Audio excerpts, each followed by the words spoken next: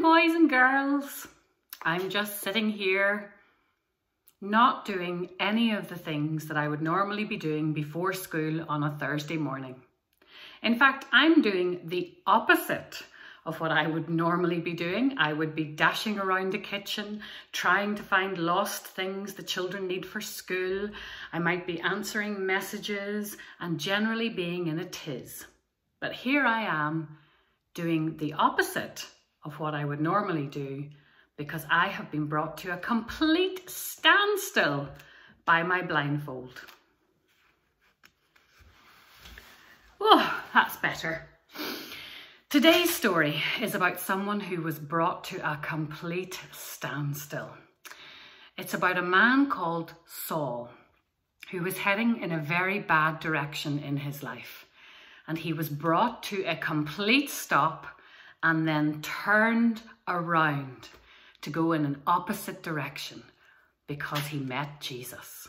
Now I'm going to tell you the story of Saul. Here's a lovely picture of him. You can see him. Of all the people who kept the rules, Saul was best. I'm good at being good, he'd tell you. He was very proud and very good, but he wasn't very nice. Saul hated anyone who loved Jesus. He travelled around looking for them. He wanted to catch them and put them in prison. He wanted everyone to forget all about Jesus. He didn't believe Jesus was the rescuer, and he didn't believe Jesus was alive either. You see, Saul had never met Jesus. So one day, Jesus met Saul. Saul, there he is again, was on his way to Damascus when suddenly a dazzling light flashed like lightning. It was brighter than the sun. It was too bright. Saul shielded his eyes and fell to the ground. He heard a loud voice. It was too loud. It gave Saul a headache. "Saul, Saul," said the loud voice, "why are you fighting me?" "Lord," Saul answered, "who are you?" "I am Jesus," said the voice. "When you hurt my friends, you're hurting me too." Saul's whole body trembled. "Go to the city," Jesus said. "I'll tell you what to do." When Saul opened his eyes, there you can see him being led, Saul in the stripy coat, he couldn't see. His helpers had to hold his hand and lead him like a little child. Saul was blind, like me this morning, but for 3 whole days, and yet it was as if he was seeing for the very first time. Meanwhile, there was a man called Ananias who loved Jesus. Jesus came to him in a dream. "Go to Saul and pray for him, and I will make him see again." Ananias knew all about Saul and how he hated Jesus' followers. "Lord, he has come to hurt us." But Jesus told Ananias, "Saul is the one I've chosen to tell the whole world who I am." So Ananias went to Saul. "Brother Saul," Ananias said, "it was Jesus you met on the road." And Ananias prayed for Saul. Suddenly, Saul could see again, but he saw everything differently. He wasn't mean anymore. He even changed his name from Saul to Paul, which means small and humble, the very opposite of proud. And do you know what Ananias' name means? The Lord is full of grace. Grace is just another word for gift, which is funny because that's what Paul's message was all about from then on.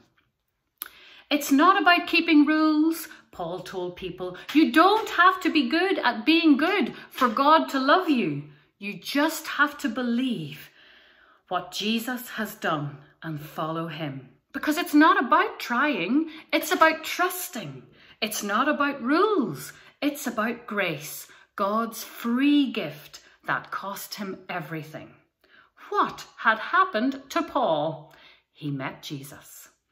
Paul got a new job. He called himself a servant and travelled everywhere telling everyone about Jesus.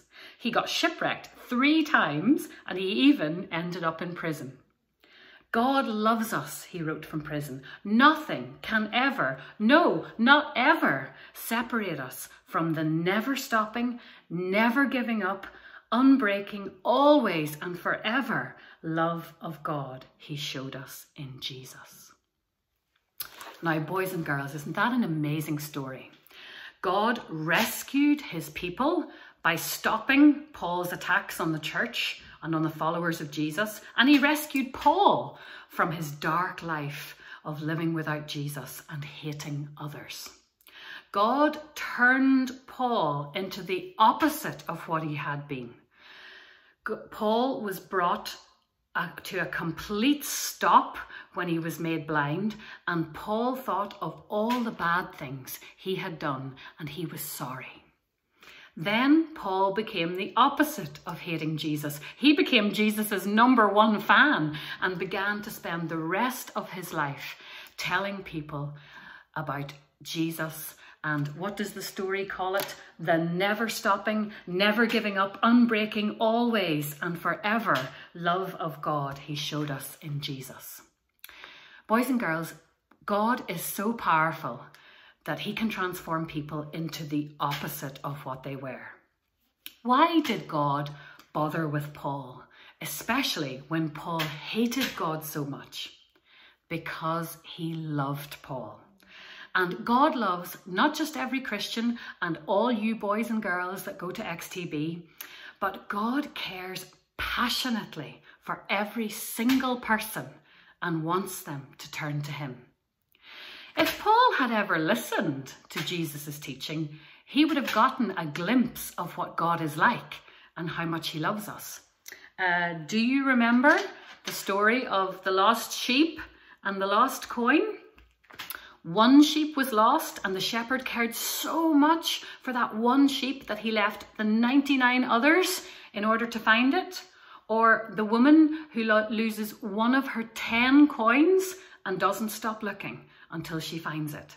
Neither of them say, I have enough anyway. I don't need that last sheep, that last coin. They both search desperately for the one missing. And boys and girls, God searches desperately for his missing children. That's how much he loves us. Paul had been missing, and Jesus had the power not only to find him, but to transform him into the opposite of what he had been. Have you let God find you? Is he transforming you? Boys and girls, let us pray.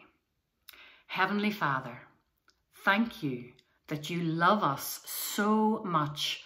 You search for us even before we are thinking about you.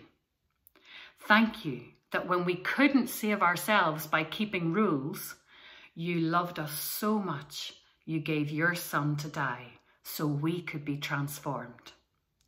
Help us to often come to a stop so we can remember how much you love us and listen to your directions. We ask this in the transforming power of Jesus' name. Amen.